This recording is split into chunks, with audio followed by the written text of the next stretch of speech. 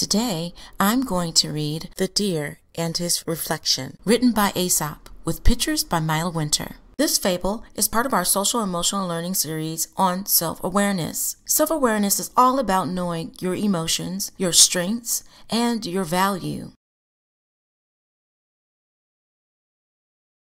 The Deer and His Reflection. A stag, drinking from a crystal spring, saw himself mirrored in the clear water.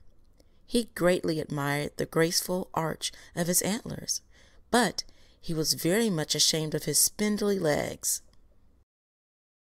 "How can it be," he sighed, "that I should be cursed with such legs when I have so magnificent a crown?" At that moment he scented a panther, and in an instant was bounding away through the forest.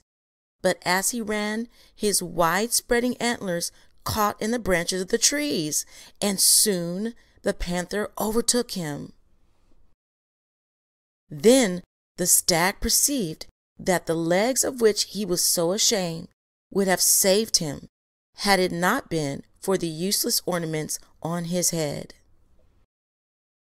The moral of the story is, we often make much of the ornamental and despise the useful.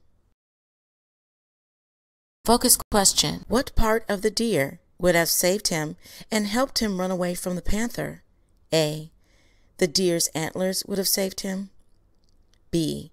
The deer's legs would have saved him. C. The deer's reflection would have saved him. Pause the video if you need more time.